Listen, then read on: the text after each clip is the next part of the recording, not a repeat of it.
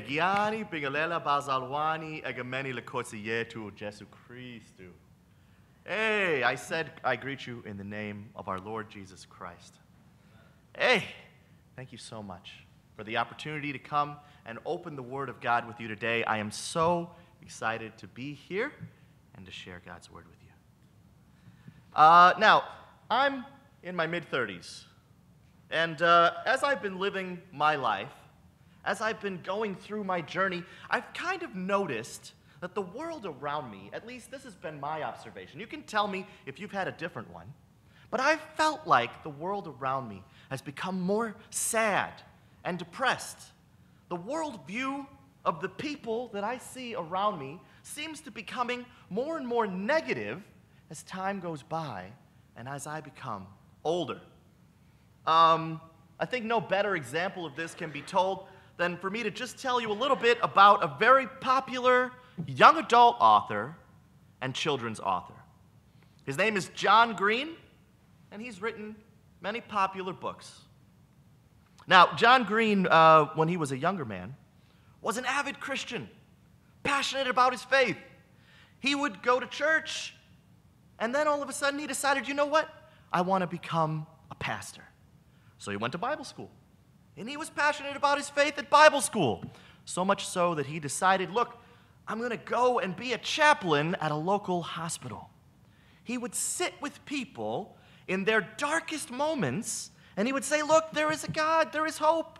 Listen to this, get excited. And so he was a passionate believer. But then John Green had a bit of a crisis of faith. Now, don't get me wrong. If you walked up to John Green today and you said, John Green, are you a Christian?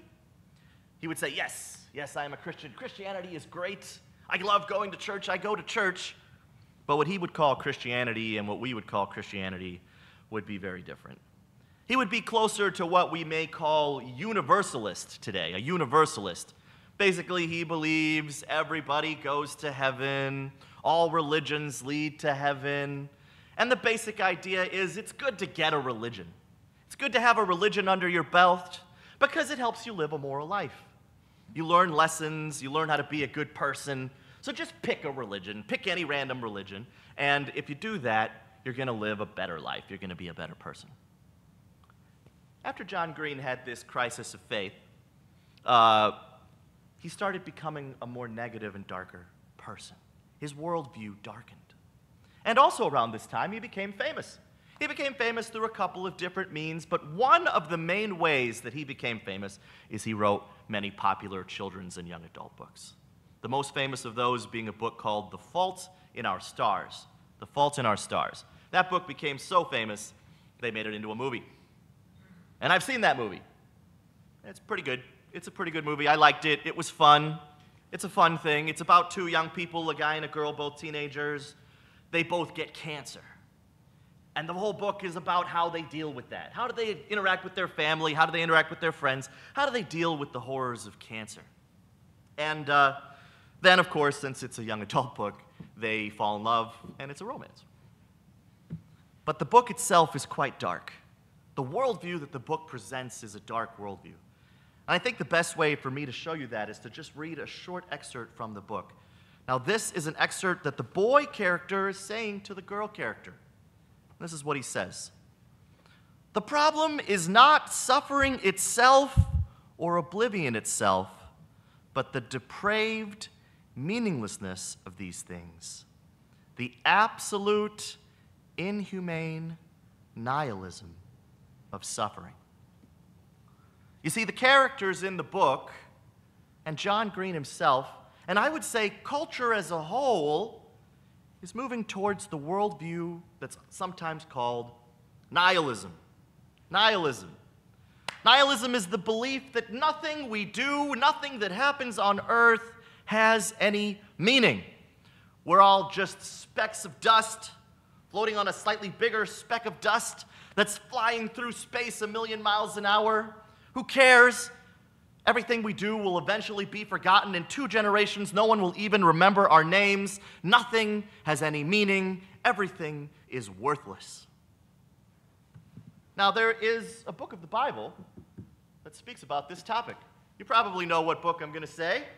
Ecclesiastes. Yeah, Ecclesiastes. Ecclesiastes is the book, and it's a great book. It details this worldview exceptionally well. And that's what we're going to be looking at for the duration of this sermon.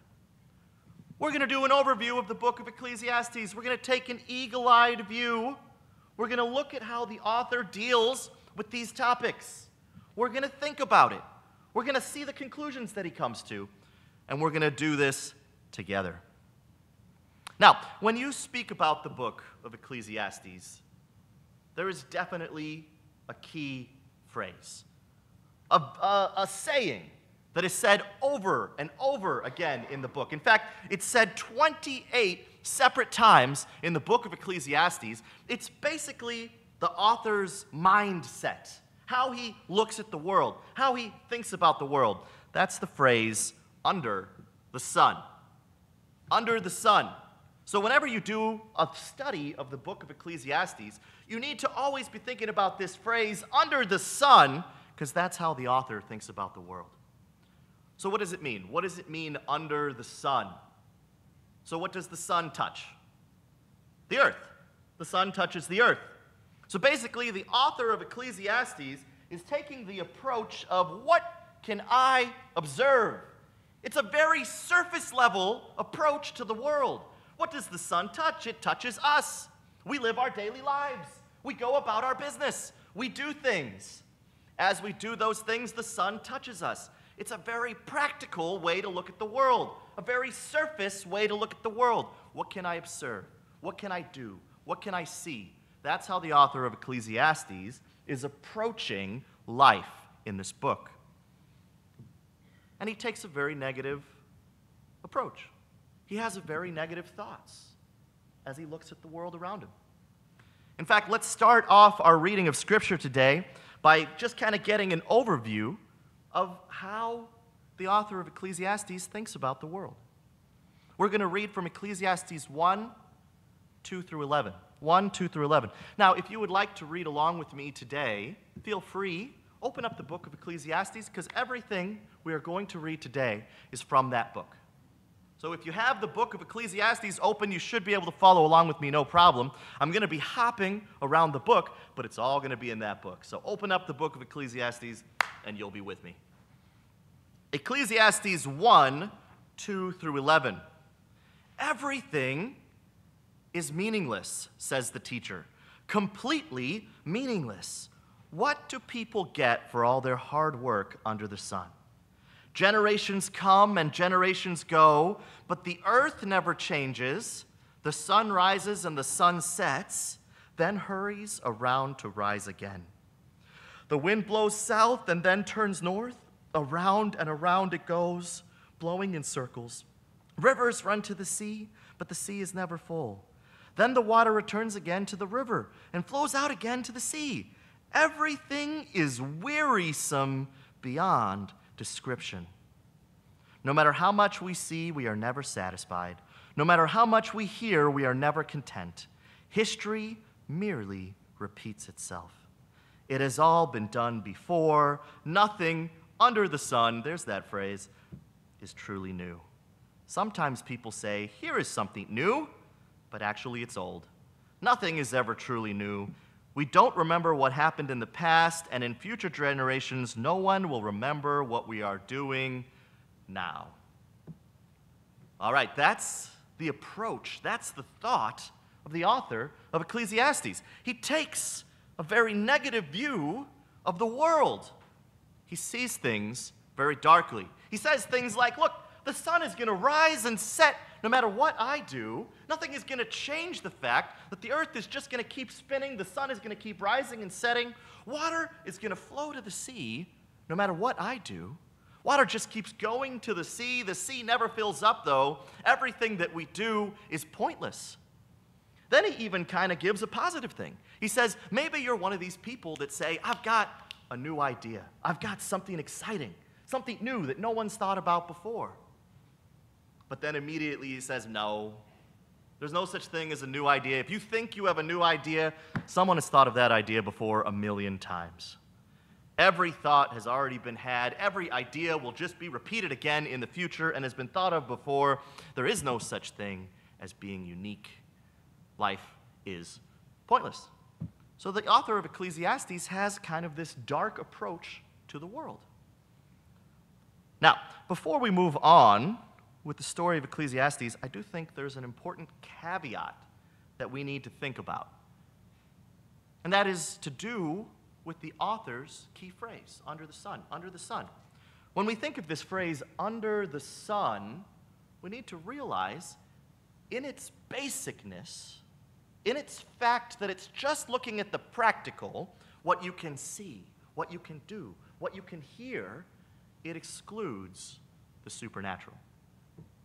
There is no inclusion of the supernatural. The book of Ecclesiastes does only think about the practical. Now, the supernatural includes God. God is not mentioned very much in the book of Ecclesiastes. The author of Ecclesiastes is attempting to see the world without God.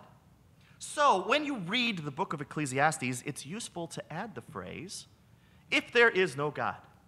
If there is no God, blank. If there is no God, blank. All the different things that are said, think about them with the phrase, if there is no God. Because the author of Ecclesiastes is trying to figure out if he can find meaning in life without God. If there is no God, is there any meaning to life? Or, maybe, I know there is a God, I acknowledge God exists, but I want to live my life without God. Is that possible? Can I find fulfillment in my life ignoring God completely and just going about my life? That is the goal of the author of Ecclesiastes. And how does he do this? How does he go about this journey? Basically, he starts to try things. He goes from place to place to place.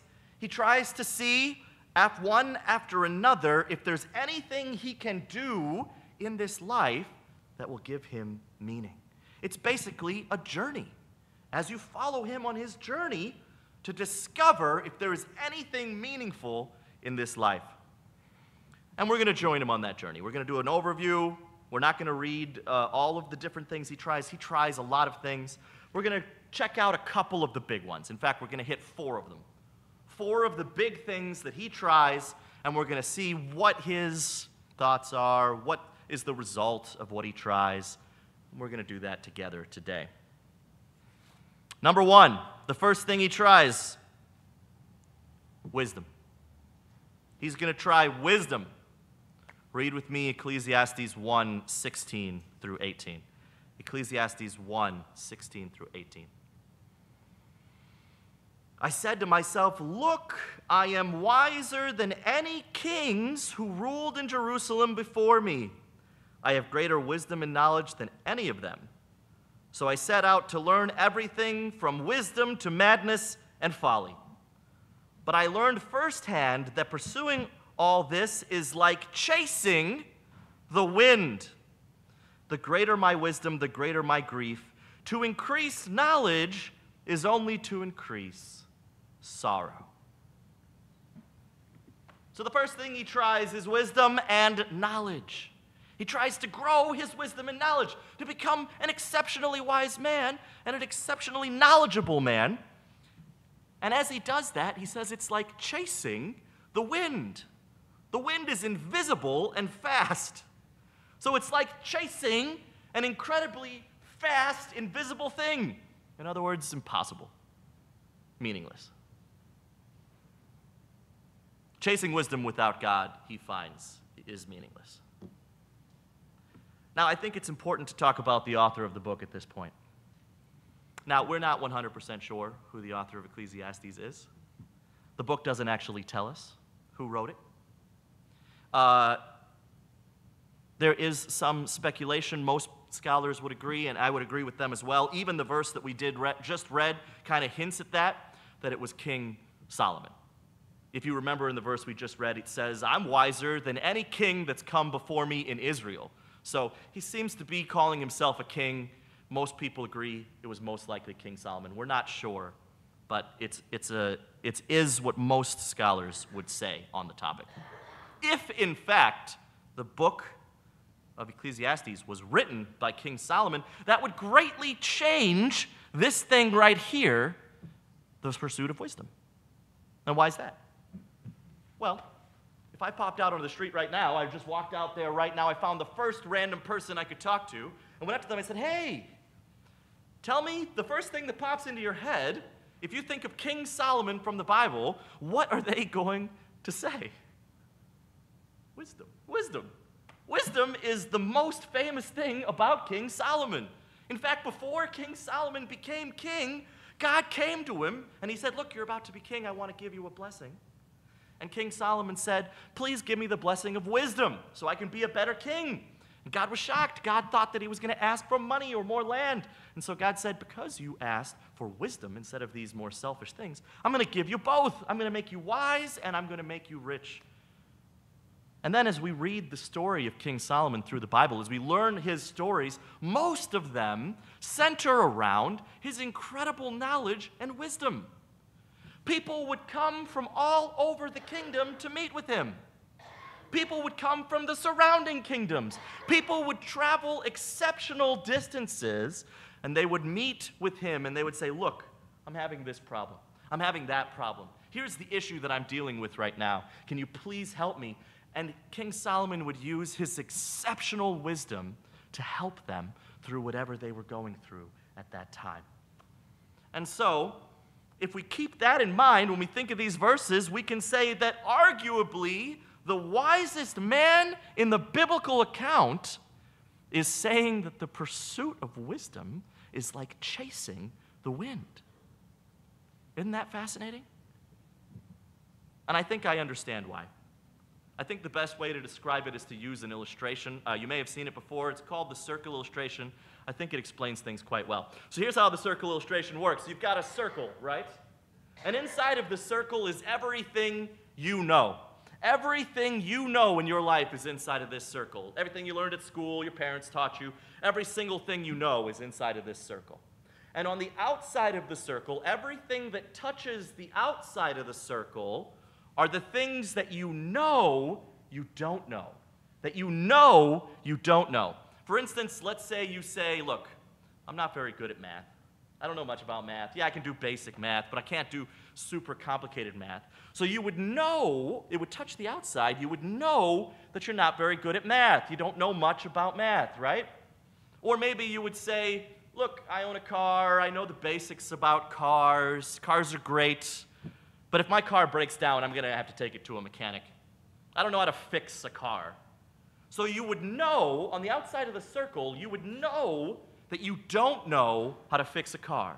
You know that you don't know something. That's how the outside works. Now, as you live your life, this circle grows because the amount of things you know increases. You go to school, you go to college, you get friends, you get life experience. You learn all these things, and this circle gets bigger and bigger and bigger, and you'll see that as the circle grows, the outside of the circle grows too. In other words, the more you know you don't know. The more you know you don't know. That's where the expression ignorance is bliss comes from. Basically, if you don't know anything, you don't know how much you don't know, so you're happy.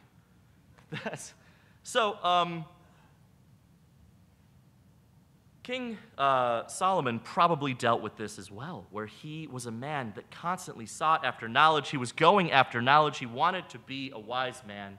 But as he sought this knowledge, he realized there was always more knowledge to seek. There was always more things to learn. You never learned enough. You never could know enough. So knowledge outside of God is meaningless, like chasing the wind. Number 2, pleasure and work. Pleasure and work. Second thing he tries, pleasure and work. Let's go ahead and read chapter 2, verses 1 and 2, and then we'll hop over to 18 through 20. Chapter 2, verses 1 and 2, and then we'll hop over to 18 through 20. I said to myself, come on, let's try pleasure. Let's look for the good things in life. But I found that this too was meaningless, so I said, laughter is silly. What good does it do to seek pleasure? I came to hate all my hard work here on earth, for I must leave it to others everything I have earned, and who can tell whether my successor will be wise or foolish? Yet they will control everything I have gained by my skill and hard work under the sun. How meaningless! So I gave up in despair, questioning the value of all my hard work in this world. So the next thing that the author of Ecclesiastes tries is pleasure. He just goes out there and does whatever he wants. He doesn't care about the consequences. He doesn't care about anybody else's feelings. He just has as much fun as he possibly can. He's having parties, and he's drinking, and he's having sex, and he's just having a great time. But lo and behold, he finds it's laughable. He doesn't find joy in that. Now, I'm speaking to a church. I think probably a good number of you are Christians. I would assume that every single one of you in here would say, yeah, no duh. I mean, he just does whatever he wants. He doesn't think of the consequences, and it doesn't give him joy. Of course, we know that. We know that as Christians. We have example after example in the Bible of how living a selfish life that only cares about pleasure doesn't work. The Bible actually has a list of sins that are all about being careful with your pleasures and using your pleasures appropriately and godly. So I think we wouldn't argue with that at all. We would say, yes, of course, trying to just live a life of pleasure selfishly is stupid. But did you catch what I said immediately afterwards? The thing he tries right after he tries pleasure, he tries hard work. Hard work. He says, he gives this scenario where you use the sweat of your brow to build up a business. You use your skills. You use your talents. You use your hard work. You persevere. You do all these things and you build up a business, but then you die. And after you die, some idiot comes along, takes over your business, and runs it into the ground. So what is even the point? Why is it valuable to even do hard work outside of God? Now, I think that this one's a little harder to swallow because we as Christians say, but that's a good value. That's a thing in the Bible that's of value to us as a person. But I think the author of Ecclesiastes would argue even good things, even things we find valuable, like hard work, perseverance, family, charity, if done without God, if done alone for its own purposes and not with God, is itself worthless. I think the best way to describe that is to talk about C.S. Lewis. He wrote an amazing book. It's called The Great Divorce. And if you haven't read it, I highly recommend it. Definitely read it. It's a short read. You can get through it in an afternoon. It is an amazing book. In the book, C.S. Lewis draws this picture of a bunch of people that have died. He hops them into a bus, and this bus goes between heaven and hell. And while it's in heaven and hell, they get to chat with some people, they get to talking, and they get to decide whether or not they want to go to heaven or hell in the end. Now, I don't think C.S. Lewis believed that you get one more chance to decide to go to heaven or hell when you die. I think he was using it as a framing device to help you to see the pitfalls on this earth that would stop you from going to heaven. And it's an excellent book. You get to see all these different conversations and how people deal with being in these different areas. One of the stories in the book is of a mother. And when she was a young mother, she had a baby, and pretty young, that baby dies. And the mother is, of course, heartbroken. She's saddened by the loss of her child. But then it becomes all-consuming for her. All she thinks about is the death of this child. She obsesses about it. She starts to ignore her friends and family. And eventually she herself dies. And she's excited. She's in heaven now. And she thinks to herself, that's great. I'm going to get to see this baby that was taken from me. He's going to be in heaven. He's going to come. I'm so excited to finally get to see him. But instead of the baby, instead of the child that was taking for her coming to greet her, her brother, who had apparently also died, is there. And the woman is furious. She says, "Look, I've been waiting so long. I just want to speak to this child that's died." And let's read an excerpt. Let's read a bit of the conversation between her brother and her. The brother said, "But Pam, do think. Don't you see you are not being at all as long as you are in this state of mind? You're treating God only as a means to your son. But you need to want God for his own sake." The mother replies, "You wouldn't talk like that if you were a mother." The brother then says, "You mean if I were only a mother? But there is no such thing as being only a mother. You exist as your son's mother only because you first existed as God's creature. That relationship is older and closer. No, Pam, listen. God also loves. He also has suffered. He also has waited a long time." To which the mother said, "If he loved me, he'd let me see my boy. How dare you give me my boy? Do you hear? I don't care about all your rules and regulations. I don't believe in a God who keeps mothers and sons apart. I believe in a God of love. No one had a right to come between me and my son, not even God. Tell him that to his face. I want to see my boy. I mean to have him. He is mine, do you understand? Mine, mine, mine, forever and ever." Her brother then tells her, "He will be, Pam. Everything will be yours. God himself will be yours, but not that way. Nothing can be yours by nature." The mother says, "What? Not my own son, born out of my own body?" The brother replies, "And where is your own body now? Don't you know that nature draws to an end?" The mother screams, "My son is mine." Sadly, the brother retorts, "How yours? You didn't make him, and yet, Pam, you have no love at this moment for anyone else, not even your own mother or for me." I think C.S. Lewis does a really good job of painting this picture of how even good things, really good things, like the love of a mother for their child, become broken if they're put above God. When we place things above God, even the best things become meaningless and worthless, and in this case, even all-consuming and broken and negative. So, the second thing he tries, pleasure and work, are nothing without God. Let's try the third.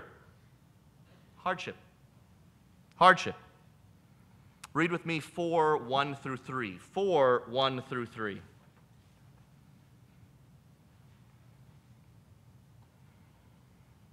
"Again I observed all the oppression that takes place under the sun. I saw the tears of the oppressed with no one to comfort them. The oppressors have great power and their victims are helpless. So I concluded that the dead are better off than the living. But most fortunate of all are those who are not yet born, for they have not seen all the evil that is done under the sun." All right, so the author of Ecclesiastes kind of takes a break from what he's been doing up to this point. Up to this point, he's been mostly trying things. He goes out and he does something. He sees if that thing that he does gives him meaning. But now he stops doing things and he observes things. He looks out into the world and he sees that everything is broken. There's badness in the world. Horrible things happen to good people all the time. And he concludes it's better to have never been born than to live on this horrible, disgusting earth. Now, this is a big topic, not certainly one that we could tackle today, especially since it really isn't the point of my sermon. Some people even try to use this topic to say, look, there can't be a God because of all these horrible things that are happening. And I'm sure Pastor Dave has preached some amazing sermons on this topic. For the point of this sermon today, I think it is worth saying, though, that I think I agree with the author in this. If there is no God, maybe it would be better to never be born. Let me give you a personal story. There's a man in South Africa, his name is Kuehl. He is an amazing Amazayoni man, true believer in Christ. He runs an Amazayoni church, a bunch of Amazayoni churches. He is the head of it. They all are Bible-believing, true churches. They're amazing. He also teaches at Zeb's, the Bible school that I teach at. He teaches multiple lessons. He has had an amazing impact on the ministry, a great man of God. He works in KZN, which is not where I work, but I do know him personally because when I went to South Africa 3 years ago, I went to live with him for a time, a couple of weeks, to help me with my language study, to help me learn Zulu better. So I lived with him. I got to know him super well. I ate with him. I chatted with him. I went out and lived his life with him. We were inseparable for multiple weeks. And also, I knew him from my childhood. He's a great guy, a godly, godly man. Now, he has multiple children, but for the sake of this story, I just want to tell you about his oldest son. In African culture and in Amazayoni culture, the oldest son is a very important person.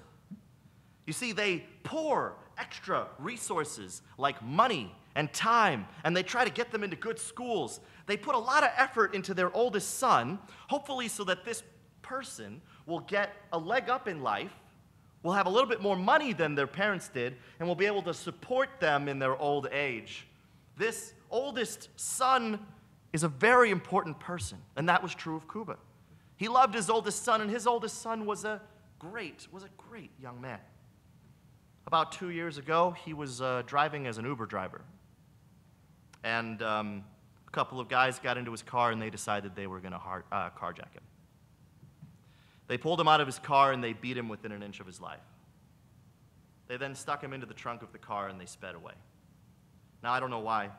Maybe because of the speed of their getaway, but they immediately crashed into a nearby tree.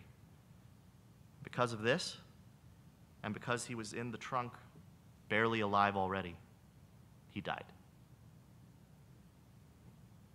And you know, I think it's okay to ask the question, why would something so horrible happen to such a great guy? And maybe, if there is no God, would it be better to never have been born? Let's look at the fourth thing he tries. The fourth thing he tries is riches. Join me now in reading 5:9 through 11. 5:9 through 11. Even the king milks the land of its own profit. Those who love money will never have enough. How meaningless to think that wealth brings true happiness. The more you have, the more people come to help you spend it. So what good is wealth except perhaps to watch it slip through your fingers? All right, so he goes back to trying things. Next thing he tries is becoming exceptionally wealthy. He says, maybe money will give me meaning outside of God. And while he tries that, he finds that the more you chase after money, the more it disappears. Maybe you'll succeed. Maybe you'll become a rich man. And then after you become a rich man, you'll find that out of the woodwork come all kinds of people to spend your money, and that money will just slip through your fingers. And so then you got to try again, and you're always pursuing money, and money is perpetual. You will always be going after it. Money, the pursuit of money without God, is meaningless. Now, I think, again, it's important to think about who the author of Ecclesiastes is. Most likely, potentially, we're not 100% sure, but most likely King Solomon. If King Solomon is the author, then that once again changes the meaning of this particular pursuit that he goes after. Let's go back to that man on the street I was talking about before. We asked him, what's the number one thing you know about King Solomon of the Bible? Wisdom. Then we say, could you tell me one more thing? Just try. Rack your brain. What can you think? Tell me one more thing about King Solomon. Probably they would say wealth. And that's because King Solomon was the richest king in Israel's history. No king before or after him was more wealthy. He was exceptionally wealthy. He built the temple, and he did it with extreme decadence. Gold, all kinds of crazy things. As people would come to him and ask him for advice, these people would give him treasures as tribute. He had giant castles. He had storerooms full of gold and treasures. He had land and servants. He was the richest king in Israel's history. But not only that, he reigned over the richest period in Israel's history. That means if you went to a random person on the street and figured out how much money they were worth, they would on average be worth more money than any random person in Israel's before or after. It was a time of exceptional wealth for everyone. And yet, he says the pursuit of money outside of God is meaningless. And this is coming from an exceptionally wealthy man. And you know, I have a story from my own life about this one too. It's one of the more interesting things that I've been able to observe happen myself that illustrates this so beautifully. Back in South Africa, most of you will know about apartheid. Apartheid was the system in South Africa where the Afrikaans people oppressed the black people of South Africa.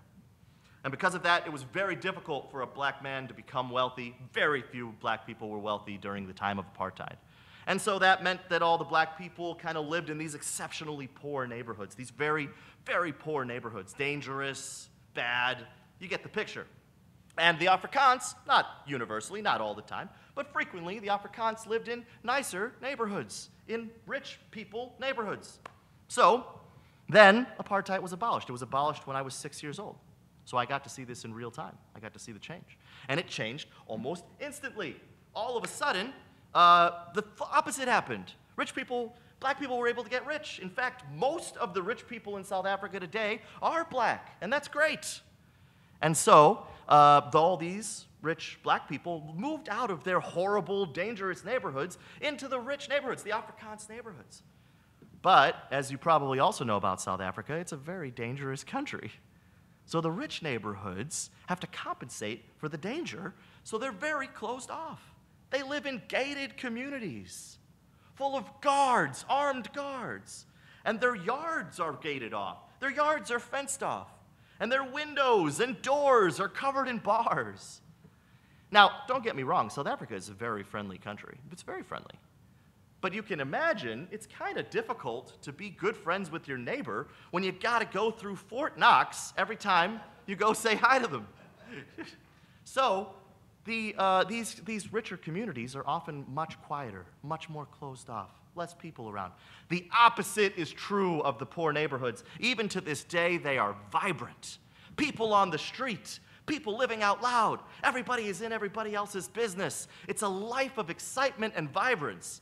Violent, dangerous, bad things happen to these people all the time, but excitement and vibrance and, everybody's in each other's world. So these people would leave their poor neighborhoods, go to the rich neighborhoods, and hate it. They would move back. In fact, when I go to the poor neighborhoods now, which I do all the time, yes, I see mostly poor people, but I see giant mansions scattered throughout these poor neighborhoods because these rich people have built their homes in these poor neighborhoods so that they can be a part of the culture, a part of the vibrance. And yeah, I'm sure they pay for it. I'm sure they're robbed all the time, but they get back what they missed. Isn't that a fascinating example of how wealth doesn't bring happiness? They missed what they had when they were poor. All right, so we've looked at 4 things.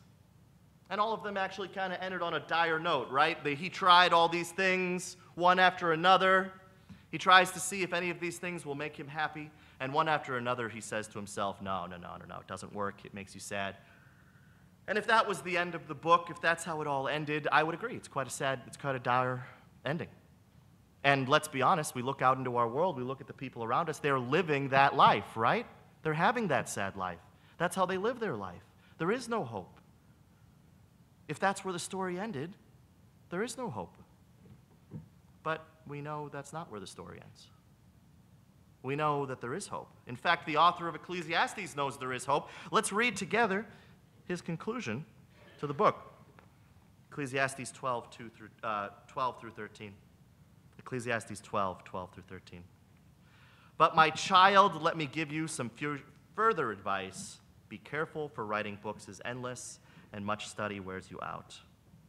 That's the whole story. Here now is my final conclusion. Fear God and obey his commandments, for this is everyone's duty. Fear God and obey his commandments. The end of the book kind of goes the same as all the rest of the book. He says, look, here's some other things. Don't do them. They're worthless. Don't worry. But then he gives his conclusion. And his conclusion is, fear God and obey his commandments. What's another way of saying that? How can we kind of parse this out a bit? First, fear God. Fear God. What does that mean? Fear God means, look, there is a God, so act appropriately. There's a powerful being in the universe. Acknowledge that.